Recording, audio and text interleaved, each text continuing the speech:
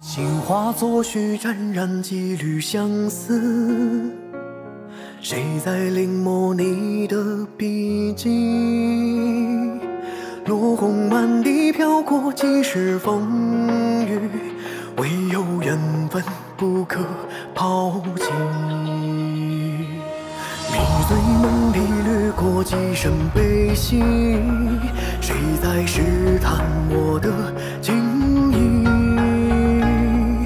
黑白对弈，各执几厘棋子，输赢难断，爱恨故里。此去经年，应是良辰好景需要收。千头万绪我在海里寻觅，花心难离，有太多迷离。手握清风，才在洞里，一起有过谁人与我相依。千丝万缕我在爱里回忆，繁华隐去了太多风雨。落红挂里，长歌一曲，依稀梦里难言与我别离。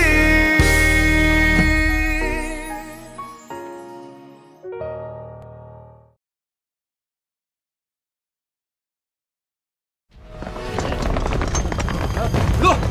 干嘛呢你们？倒快点！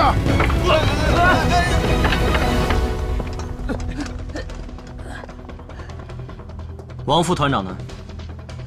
王副团长今儿喝多了，楼上歇着呢。把人给我带出来。是。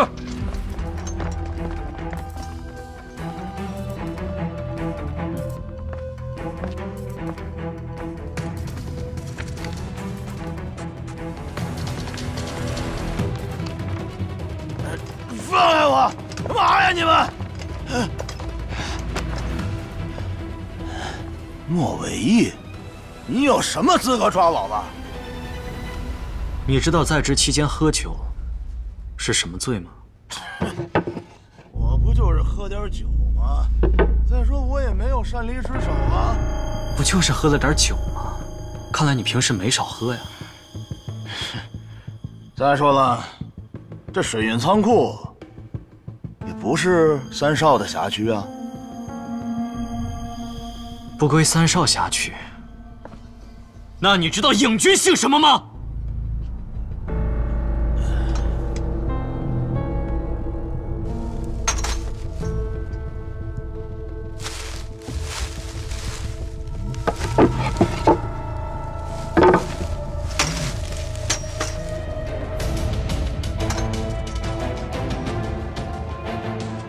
给我绑起来！放开我！我是孙团长的人，我要见孙团长。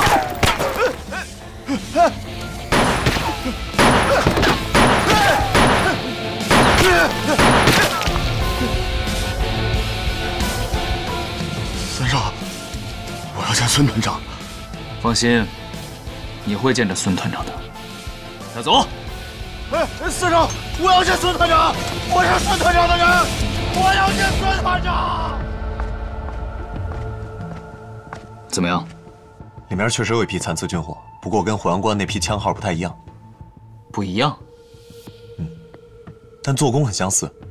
你说会不会是康继雄那个老狐狸把枪号给改了？不排除这种可能。那这样，咱把郑师长的人抓来问问就知道了。不急，按目前的线索查下去，今天碰了郑师长的人，不怕他不来找我。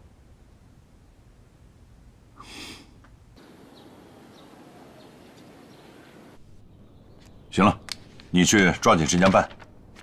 大哥，大哥，啊，冷静点。干什么呀？大哥，怎么了？老孙，那个司令，我们是来替王副团长来请罪的。对，王副团长昨天晚上当班喝了点酒，被老三给抓了。哦，有这事？是啊，老三还说要军法处置。大哥，这王副团长他不就是喝了点酒吗？老三不至于就这么小题大做。那你的意思是，在岗醉酒不算违反军纪是吧？不是，我不是这意思。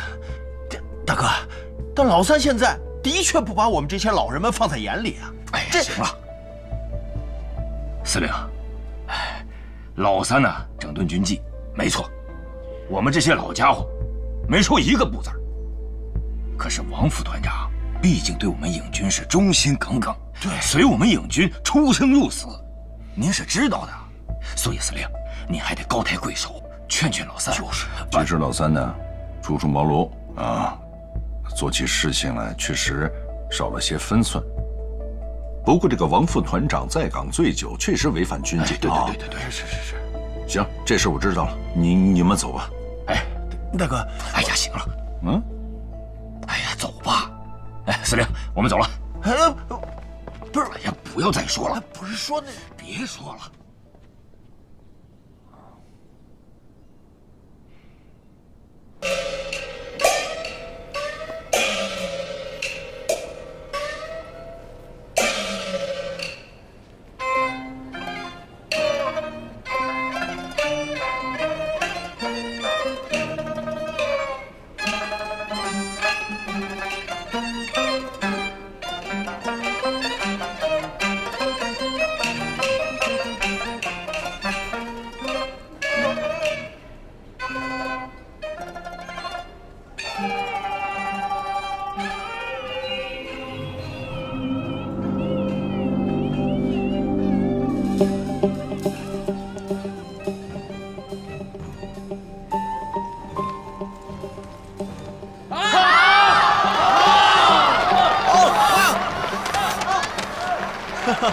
三哥，看你们。走啊！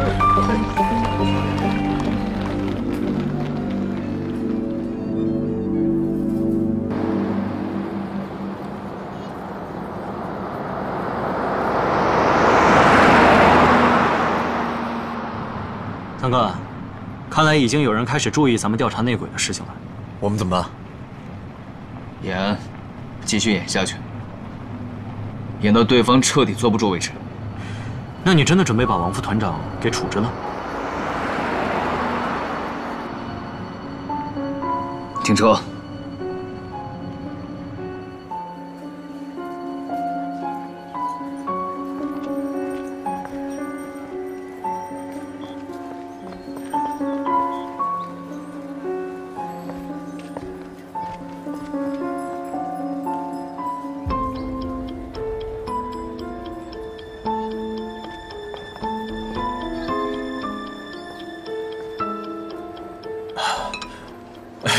军爷，三少，您是萧家三少？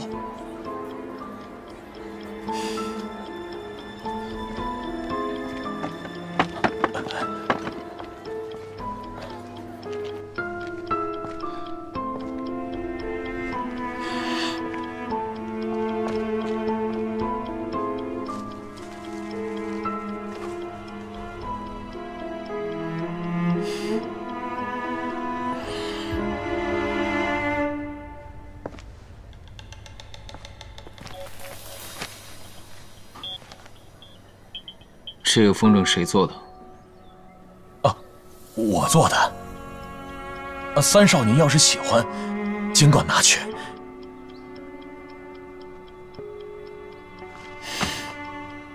瞄得不错。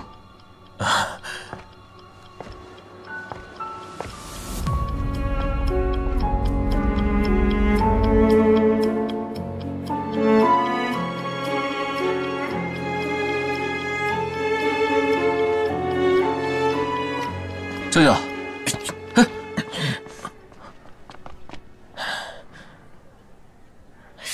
一大早你又忙什么去了？我娘这几天不是总咳嗽吗？我给她抓好了药，熬好，这才晚了。她也是命不好，原本好端端是大户人家的少奶奶，结果遇上个大烟鬼。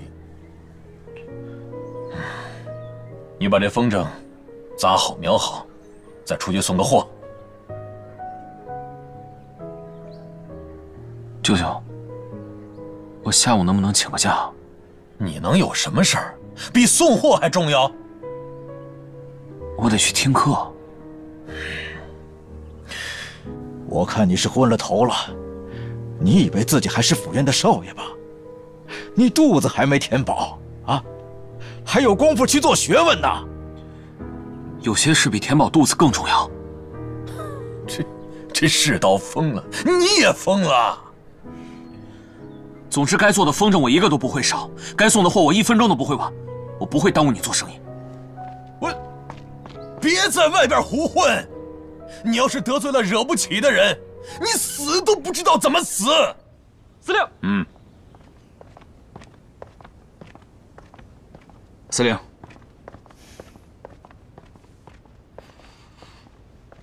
你在做些什么？整顿军纪。怎么？您不是也同意我整顿旧部了吗？我还让你小心谨慎行事呢。你看看你这些日子抓了多少人，罢免了多少军官，你这么肆无忌惮的清剿旧部，知道什么结果吗？那些人可是跟我一起出生入死的兄弟。您就那么相信跟你一起出生入死的这些兄弟吗？您就不担心他们有一天会背叛你？你想说什么？没什么，我只是不希望您轻信您身边的这些跟您一起出生入死的兄弟。老三，有些事情我心里跟明镜似的，但是牵一发动全身的道理你懂吧？行了，整顿军纪的事儿，你先放一放吧。还有很多事情啊，司令。这是命令。是。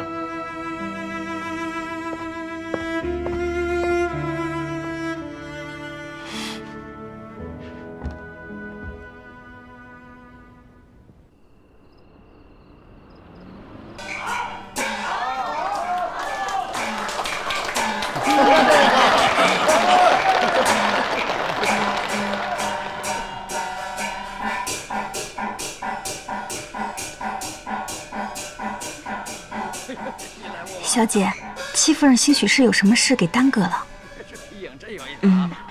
这戏我看好多回。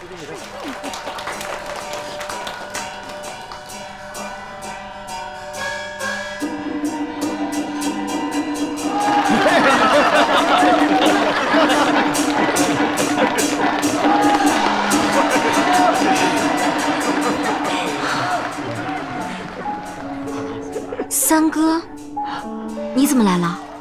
七姨呢？你怎么在这儿？七姨约我来的。那七姨在哪儿呢？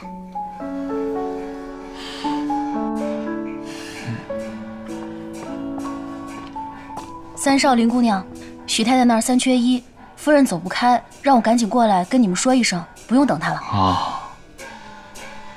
金香，我跟你说点事儿。那我们先回去了。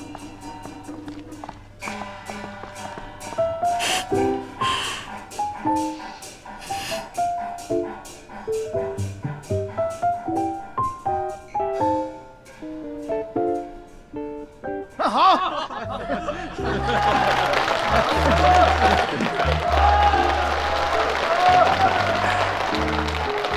感谢各位前来捧场。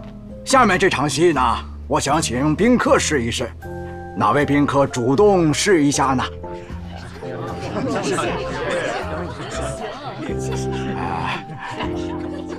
前面这位少爷和这位小姐，二人长得十分登对呀。我想演这出戏是再合适不过了，二位意下如何呀？再演一个呀！再演一个！既然班主好生招呼，那我们自然也不能拒了班主一番好意，是不是？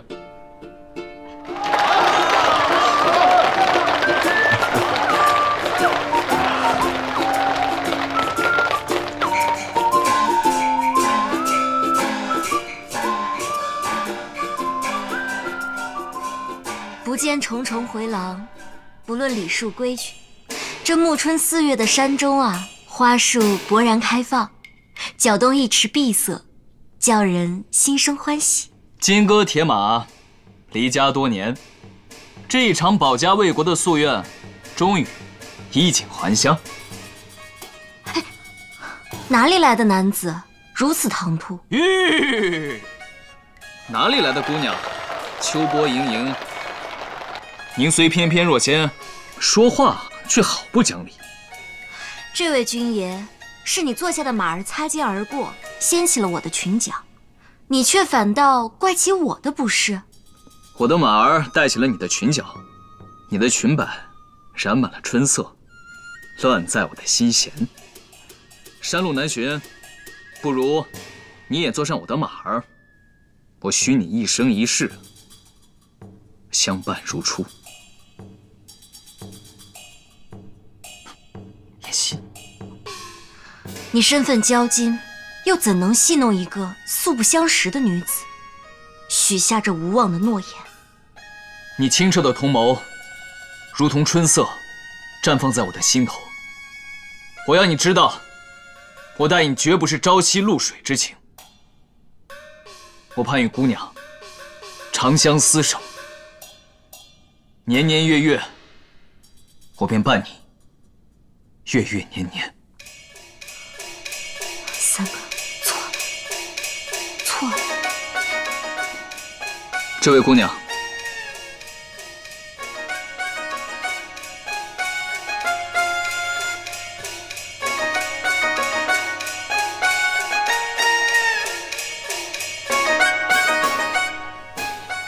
请随我走吧。三哥，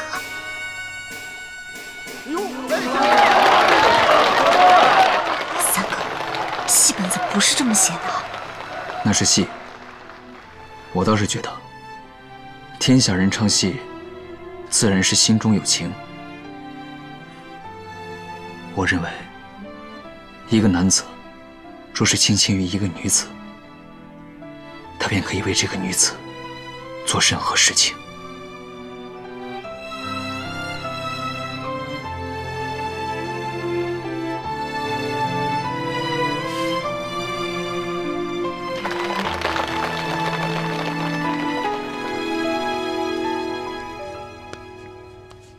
使点劲儿。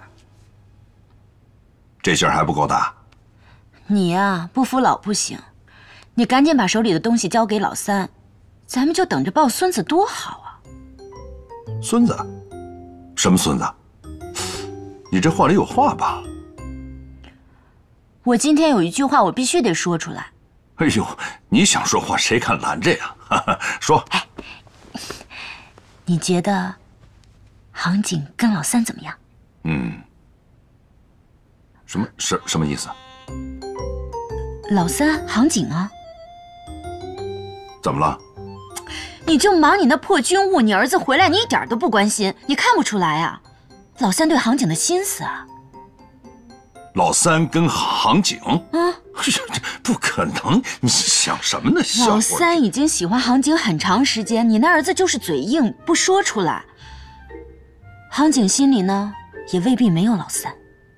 不会吧？你看人家杭景才貌双全，知书达理，怎么会看得上老三呢？你是不是亲爹？有你这么说你儿子的吗？不是，就算这个老三跟杭景在一起了，那凤琪怎么办啊？那老郑那边我也没法交代啊。那个时候他们还没桌子腿高呢，小时候开的玩笑能算数吗？再说，你跟林唐生是拜把子兄弟，如果娶了他的女儿做儿媳妇儿，那是亲上加亲啊，多好啊！是，道理是这个道理，但是人家唐生现在还在狱里没放出来，这杭景的一心想着自己的父亲，现在有心情谈婚论嫁吗？那倒也是，要不我改天问问杭景的意思。别唐突喽。放心，我有分寸。认真点儿。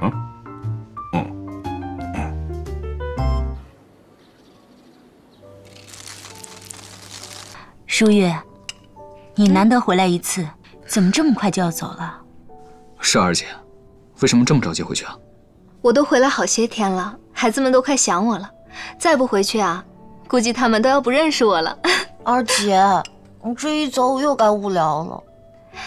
你呀，你怎么老跟个小孩子似的？是该找个婆家把你给嫁了。你看看，你看看，不是我一个人说你吧？明天你就跟我去那些太太们的聚会，带你去认识认识那些公子啊、少爷啊什么的。七姨，你又来了！我说了多少次了，我是不会去那种聚会的。这事儿真由不得你，这是你爹交代的。那我三哥也没结婚啊，你怎么不管他呀？你三哥多忙啊，成天在东大营，他身边都是大老爷们儿，上哪认识女孩子去？是啊，也不知道什么样的女孩能入了咱们老三的眼。我看啊，就得是杭景这样的，温文尔雅、知书达理的。杭景要是能做我的儿媳妇儿啊，那可是咱们萧家几辈子修来的福气。七爷，你又胡说什么呢？我胡说什么了？杭景的爹跟你爹是拜把子兄弟，而且你爹把杭景当成女儿一样看待，这是亲上加亲，有什么不好？你看看你又在那自说自话了吧？那这事我爹能同意吗？七爷，这大清早的，就别拿我开玩笑了。我没有开玩笑啊！哎，你们几个，这事我可真没开玩笑。你和你三哥的事儿，我跟你萧伯伯已经说过了，他说改天呀也问问你爹。什么呀？你们到底把凤琪姐姐置于何地啊？我告诉你们啊，这事我是不会同意的。你不同意？这事儿你说了真不算。你，七爷，您是不是有什么误会？误会？之前不是你说的吗？你三哥现在比以前成熟稳重多了。我是这么说过，只不过我一直都把三哥当成自己的亲哥哥，把大家都当成我的亲人。七爷，我很感激你们这么多年的照顾，但我现在只想等我爹回来，旁的事情我一概不考虑。可是我吃完了，我先走了。哎，我说什么来着？乱点鸳鸯谱，这下尴尬了吧？哎，老三，就你多嘴，吃你的包子。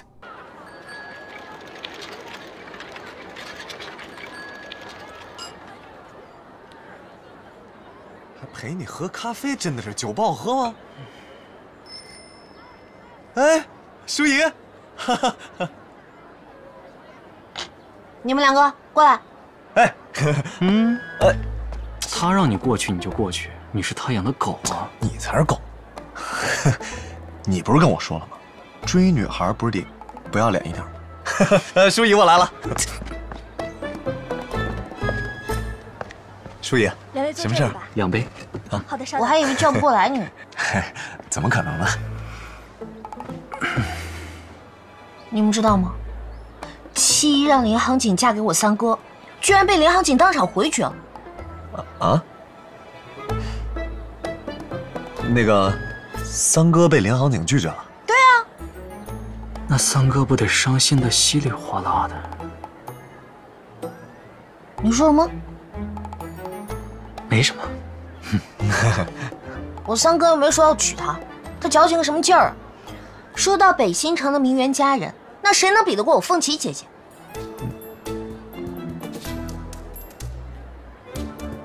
不行，我得赶紧拍电报告诉凤琪姐姐。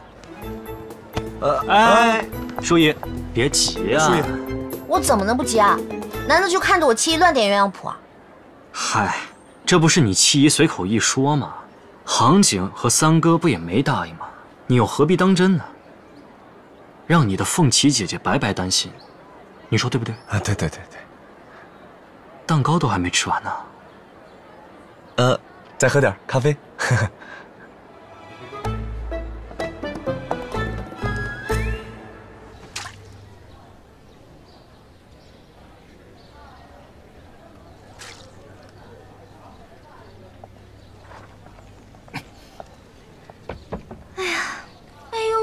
小鱼儿啊，他可名贵的很。三少爷再这么喂下去的话，他可就撑死了。三哥，三哥，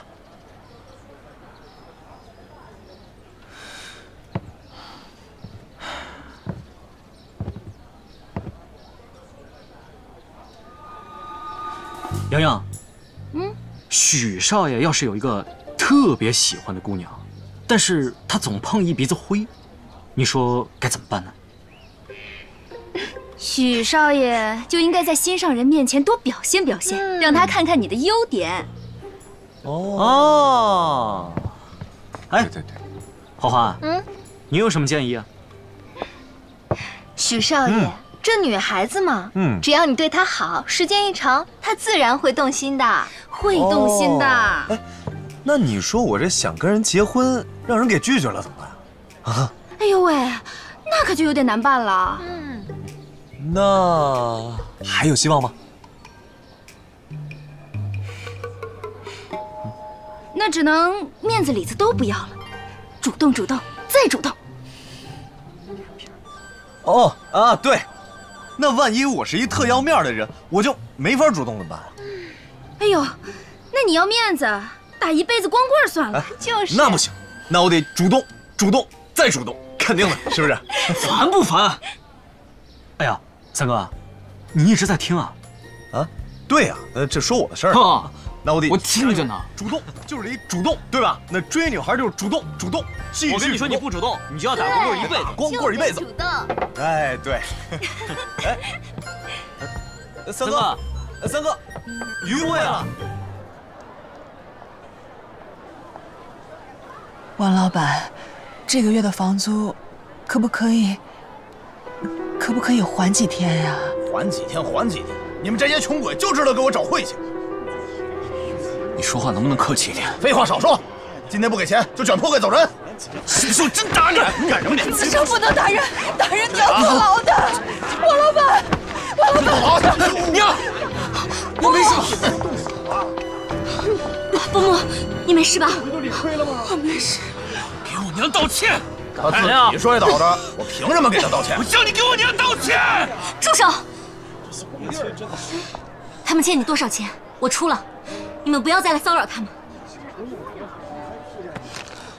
杭景，够吗？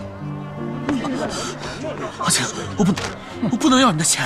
这才像话。都什么时候了，钱重要还是伯母的病重要？就是，这小姐说的在理，但是你怎么和这些穷酸的人做朋友啊？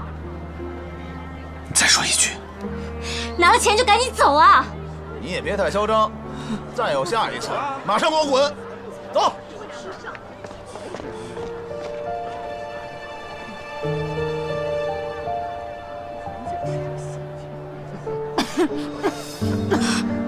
伯母，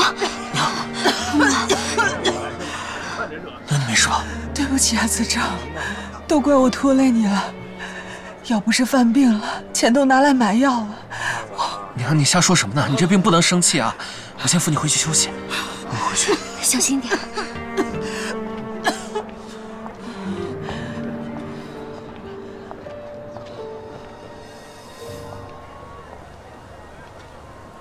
杭景，那个钱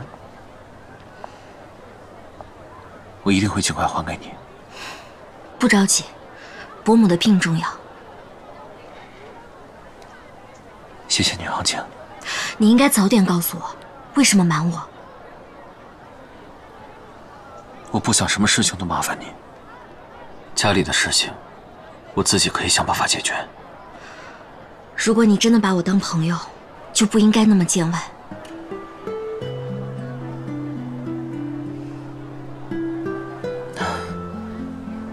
对不起。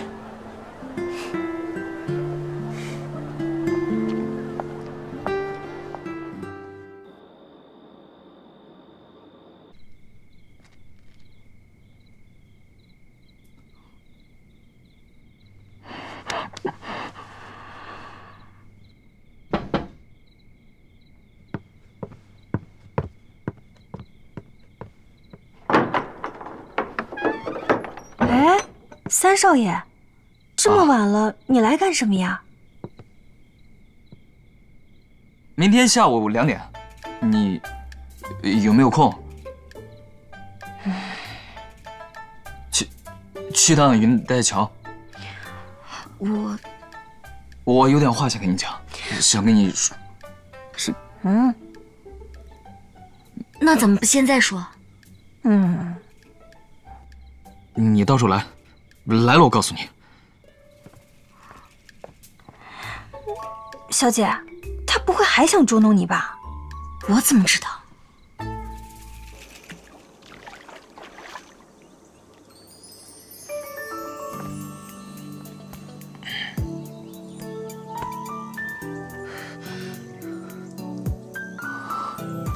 少爷，啊，你看，荷花都已经放水里了，哎，真是美景美人美少爷，佳偶天成。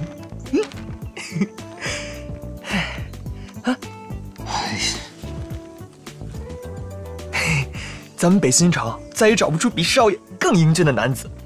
哎，行，别拍马屁了。你那边都准备的怎么样了？哦，好了。收差不多了，躲起来啊！那这些花呢？这我不拿着呢。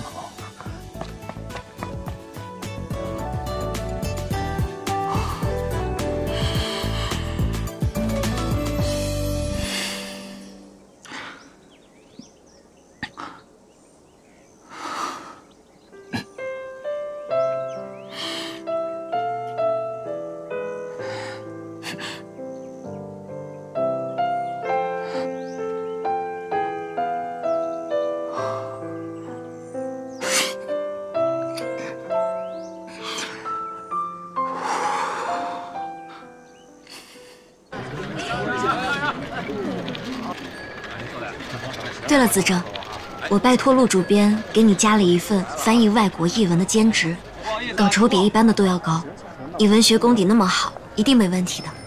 谢谢你，杭景，谢谢你把我的事情一直都放在心上。你是我在北新城唯一的朋友啊，我当然希望你过得好啦。杭景。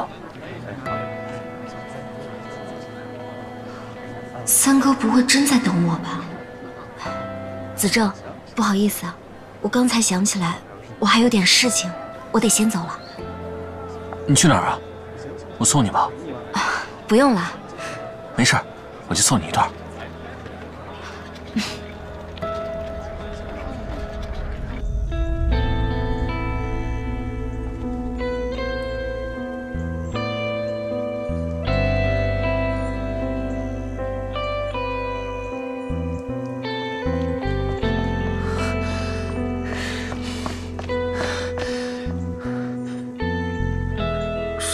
少爷，差不多2个时辰了，估计林小姐她不会来了吧？少爷，我先下去了。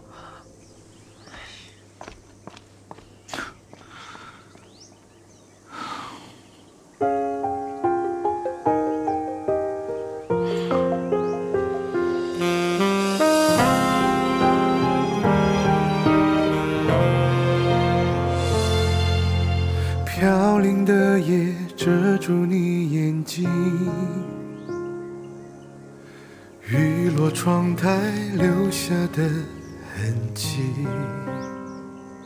风悄然地泛起尘封的消极，墨色的梦遥不可及，再不需要言语的承诺，但至少我曾经拥有过，笑容像一首歌，沉醉了你我，孤身的我选择坠落，破晓的爱在黎明后重生，一地的伤怎么开出绚烂，记忆慌忙淹没了过往我的心埋葬在深渊万丈。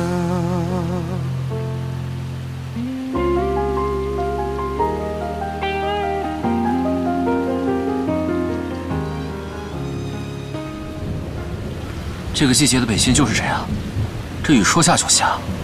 下这么大的雨，他应该不会去了。糟了，我的风筝！杭景，你先在这儿躲雨，我先把风筝收回来。哎，等等，我陪你去吧。你刚刚不是说有事吗？现在应该没事了。那这雨……快走吧，晚了风筝就全淋坏了。哦，来，披我这个。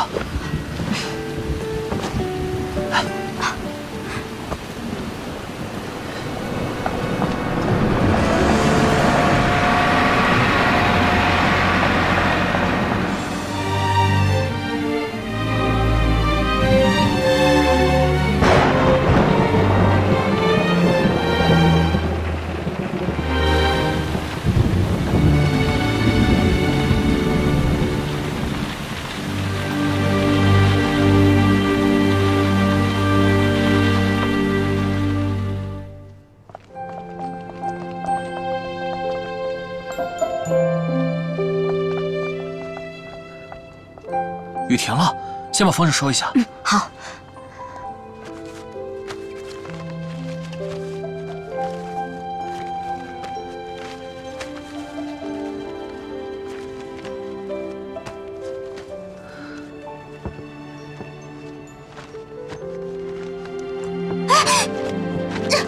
小心！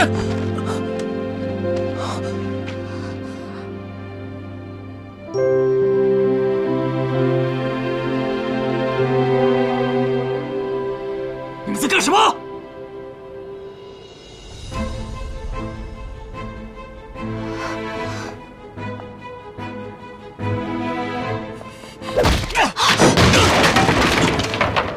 子正，小北辰，你发什么疯啊？告诉我，他是谁？子正是我的朋友。朋友？朋友这样光天化日搂着你啊！怪不得苍明江摆出一副清高的样子，还说什么不为感情，只为了救你爹是吗？这个虚伪的女人！小北辰，你胡说什么呀？我喜欢谁，交什么朋友，为什么要跟你交代？小北辰，你放开我！你为爱一个女人算什么男人？有本事冲我来啊！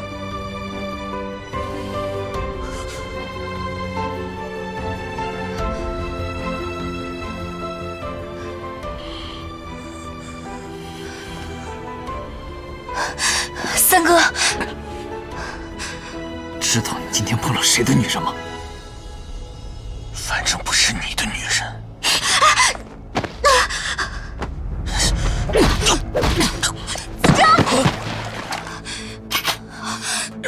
子正，小北辰，你要杀他，干脆连我一起杀了。阿姐，你让开！你别管我。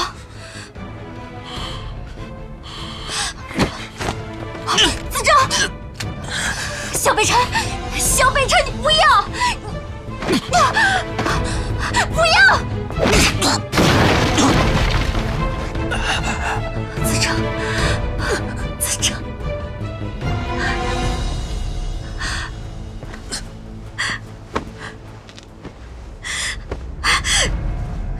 你放开我！好景，放开我，小北辰！好景，放开我！好景，小北辰，你放开我！好景，你放我下去！你放我下去！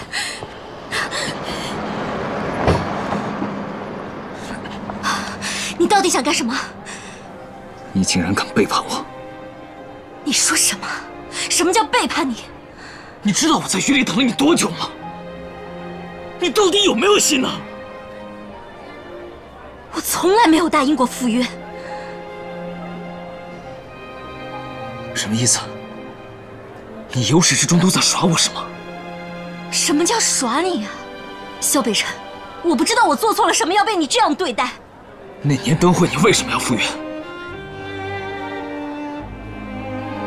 你为什么会主动问我？萧北辰，我看你是疯了吧！亮姐，当年灵犀灯会的事情，你都忘得一干二净了是吗？原来你对一个不喜欢的人也能投怀送抱。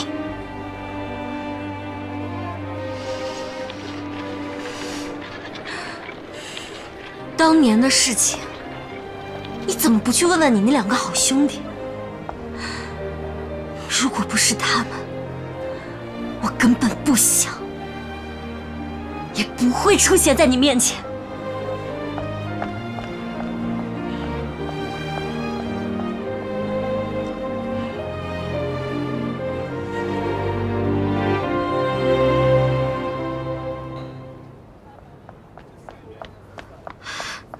子正，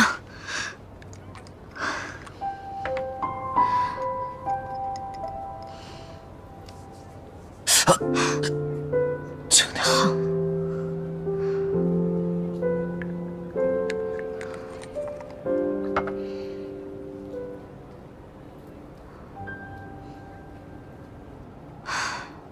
子正，对不起啊。没关系。这不怪你，是我连累了你。你的手本来是用来写字画画的。没事，休养一段日子就好了。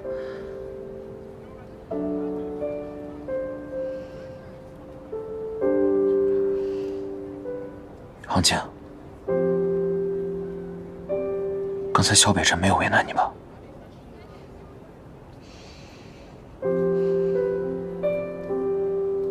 我听说，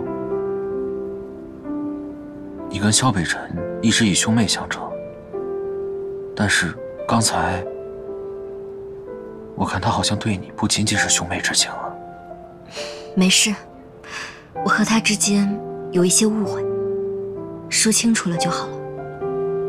误会？是他的兄弟搞了一个乌龙。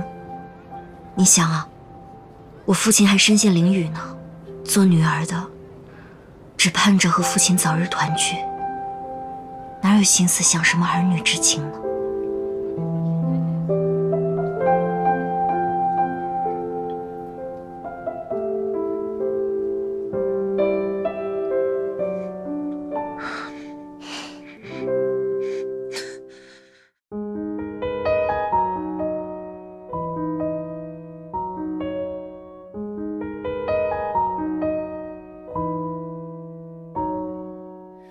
谁在盼望着春风抚摸？谁在凝望着摇曳的花朵？谁在仰望着夏夜满天星河？谁记得一颗流星转瞬而过？谁害怕心痛，否认心痛？任孤独涂抹彼此的保护色，谁会甘愿蹉跎这样擦肩而过？也要做一颗流星给你温热。我在天空画出你侧影的轮廓，让我再明亮一次，照耀星河。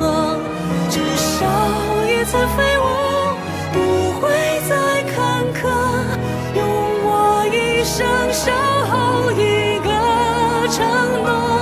我真心拥有过，哪怕短暂快乐，留给岁月一抹温柔的色。下次流星划过，如果还记得，我曾在天空眷恋你的轮廓。我在天空画出你侧影的轮廓，让我再明亮一次，照耀星河。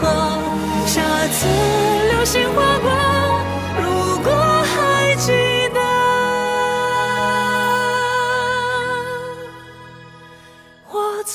在天空倦